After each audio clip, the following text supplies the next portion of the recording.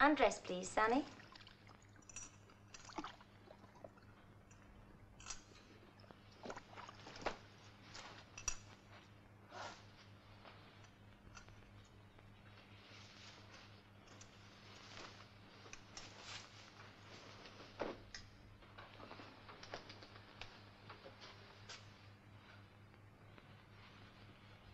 Doctor?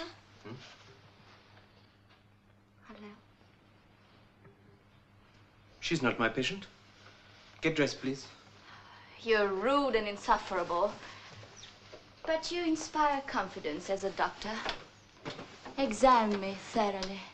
Madam, if I examined all the ladies in whom I inspire confidence, I should be exhausted within 1 week. Oh, then reserve yourself exclusively for me. I have to reserve myself for the poor and useful people. Now, will you kindly get dressed? Why can't I be your patient?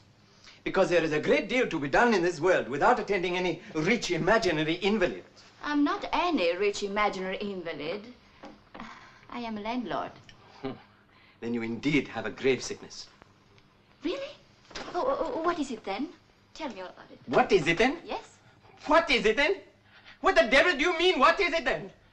You come stalking in here as if you are God's gift to hospitals, telling me to reserve myself entirely for you, utter disregard of the meaning of anything but property. Oh! मैं तुमसे बहस नहीं कर सकता। Auto से खोंकाट बहस सिखा रही। देर तक साका बता रहा।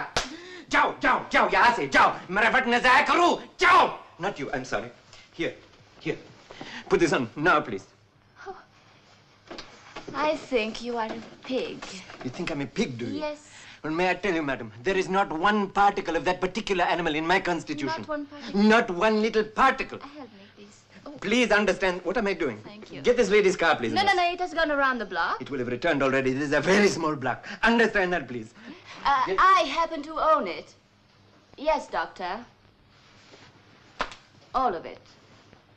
Including your clinic. I am the owner of all this. Are you indeed, madam? Of all this?